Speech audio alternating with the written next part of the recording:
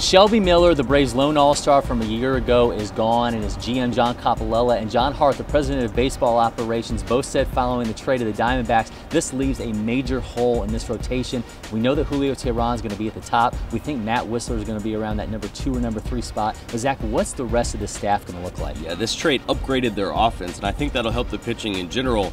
But the rest of this rotation is a big question mark. Manny Banuelos, Mike Fulton-Nevich, they may not be ready. So we could see some placeholders, and they've already signed free agent Bud Norris. He could step in as maybe that number 3 or number 4 guy. And we saw some guys last year, Ryan Weber, Williams Perez, maybe they serve as placeholders until Mike Fulton-Nevich and Banuelos, and even guys like Aaron Blair, the guy they just got back from the Diamondbacks, or number 2 prospect now, Sean Newcomb, when they are ready. So we could see a little bit of a placeholder early in the season until those guys get called up.